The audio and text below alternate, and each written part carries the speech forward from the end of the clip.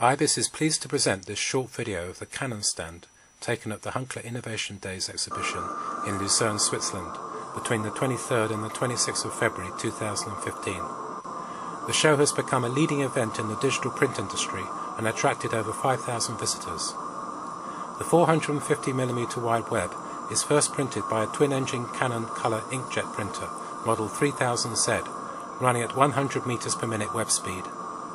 In addition to the printed pages, a barcode is also printed on the edge of the web to enable the IBIS finishing system to correctly identify each sheet.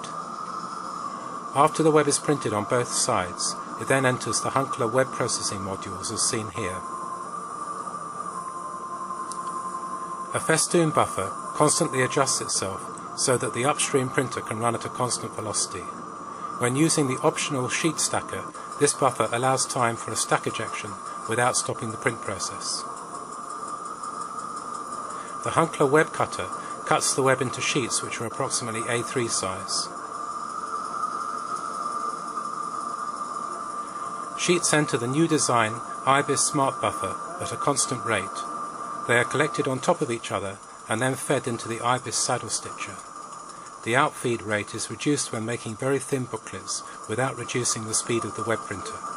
The saddle stitcher can also stop and restart without stopping the printer.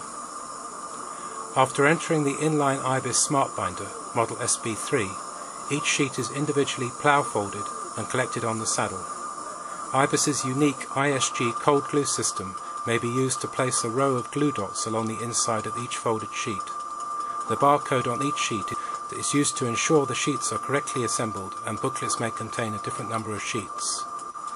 The booklets then enter the new IBIS dynamic stitching system. This system automatically adjusts the dimensions of each staple and stitch pressure to perfectly suit the thickness of each booklet. After stitching, the booklets pass through the three-side trimmer, which can accept booklets varying in thickness from just 2 sheets up to 10mm without stopping for adjustment.